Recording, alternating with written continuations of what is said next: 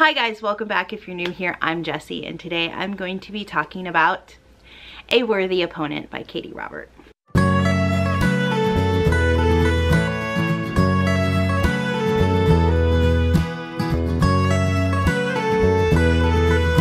Now, if you're new here, I talk a lot about Disney books and books based around Disney.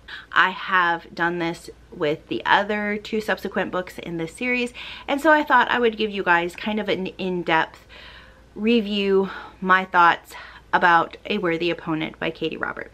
This is the third in her Wicked Villain series, where Katee Robert kind of takes the villain and the, I don't want to say heroine or hero, and basically makes them a couple.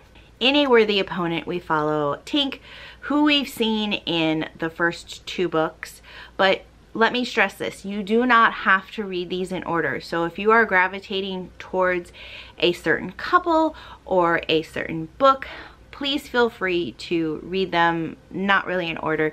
Katee Robert does a fantastic job of kind of introducing these characters where you don't feel like you basically focus on the main couple.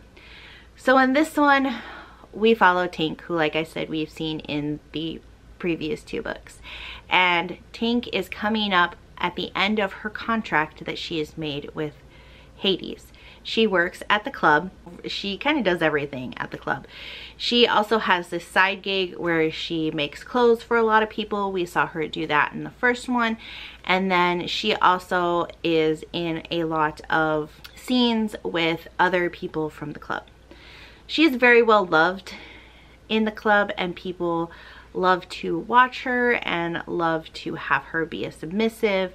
And she is terrified to leave the club, because when she originally made this deal with Hades, she was getting away from an abusive relationship, which was with Peter.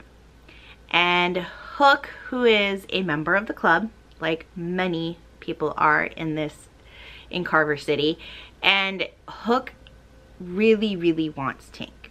He's always wanted Tink. He was Peter's right-hand man until he overtook Peter and basically took over Peter's territory. He saw how Peter treated Tink, and he just couldn't stand by anymore. So before Tink leaves the Underworld Club, Hook makes an offer to her and says, I will protect you if you marry me and help me settle the unrest that is in the territory. And Tink says, no, I'm fine. I haven't seen Peter. He doesn't know where I am, and I can take care of myself. Immediately, the first day that she leaves the underworld, Peter finds her within like 20 minutes. And Hercules is right there saying, nope, let's take you somewhere else. Ultimately, she meets up with Hook and says, yes, I will marry you and I will do all this stuff to help the territory and help you, but it's gonna basically be a business deal. We all know that's not gonna stay a business deal. It doesn't stay a business deal very long, because one of Hook's conditions is that Tink has to be in his bed. This ends up being such a sweet story. I tabbed a couple of lines that I thought were really great. The one thing that I wish Katee Robert did a little bit better was the third act resolution. I wish we got a little bit more. It just seems like everything wraps up very quickly, and then we're done and everybody's happy. I wish that we could flesh that out a little bit more. You see Peter a little bit, and you don't really get a good look at what he did to Tink. He basically was verbally and physically abusive to her, so please check these out for trigger warnings. That is definitely something that you don't see, but Tink definitely does deal with.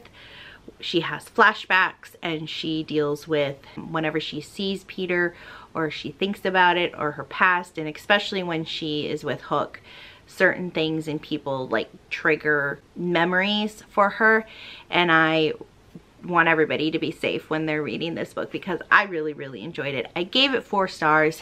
Like I said, I would highly recommend to anybody who loves Disney, especially if you love any of the kind of different tales of Peter Pan. I enjoyed this one a lot more than I enjoyed Straight On Till Morning by Liz Braswell, but this one is definitely an adult book. Don't let it fool you, it is an adult book. We do get new characters, and Katee Robert kind of sets up the third book, or not the third book, the fourth book, which follows the Beast and Gaston, and I want to say Belle, but she definitely sets each subsequent book up from the one that you're reading. What else can I say about this book? I always feel like I don't give you guys enough information on these books. They are really good, and if you are an adult and you want to read them and you like Disney, like I said in previous videos, this one really has nothing to do with Disney.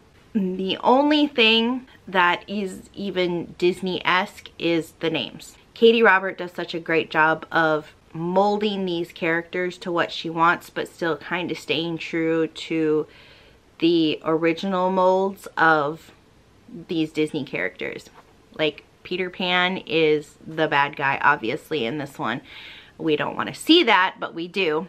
And Hook is, you know, is he misunderstood? Is he a bad guy? We don't know. This is definitely a morally gray series. There is no good, there is no bad. They're all like morally gray and just trying to survive in this city. And I think that's what's great, because if you love those morally gray characters, you definitely should pick up this series.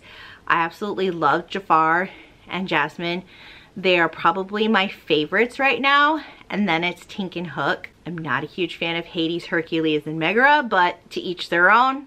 It's a great throuple, they're thriving, but that is what it is. Please think about picking this one up. I highly recommend this series. Like I said, if you want to read this one on its own, go right ahead. I think you'll be okay just reading this one on its own if you just want to read this one. That's all I have for you today. Don't forget to like and subscribe, and if you want to follow me on any other platforms, everything is down in the description box down below, and I will see you in the next one.